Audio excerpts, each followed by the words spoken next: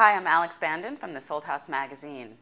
If you live in a house that was built before 1978, there's a very good chance that you have lead paint in your house. 5 out of 7 houses built before '78 have lead paint. And until now, there wasn't an easy way to test for that at home. You'd have to take a chip and send it off to the lab. But the Environmental Protection Agency has just approved a home lead test, and it's very easy to use. This is it. It's called Lead Check. It's basically these small sticks that are a vial filled with fluid, and you just swab it on the part of the house that you think might have lead paint, and it'll tell you whether it does. And here, I'll show you how it works. We've got a piece of siding here that was from a very old house, and it's got some exposed parts of paint. You want to make sure that you have a couple of layers of paint exposed, because you might be going for one of the earlier layers of paint.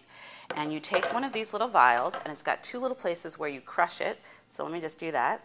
If I can do that with my fingers. One here and one here. And I think that mixes some chemicals together. And then you try and get some yellowish liquid to come out of the end.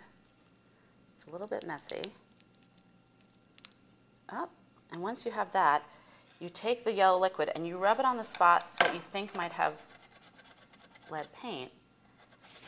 And if the tip of the test turns red, that means you have lead. If it doesn't turn red and you're not sure you did the test right, they have this very foolproof way of checking. You just take one of these little cards that actually has lead on it, and you test one of those, and then you'll see if you really do or don't have lead in your paint. If you find you have lead, there's a couple of things you can do. You can contact a lead abatement specialist, because this is something you want to contain. Lead is dangerous for children. It can cause learning problems. So contact a lead abatement specialist who can tell you how to get rid of the lead, or you can go onto thisoldhouse.com. We've got a lot of great ideas for how safely to strip lead paint or to contain it so that it's not accessible where children's hands can get to it.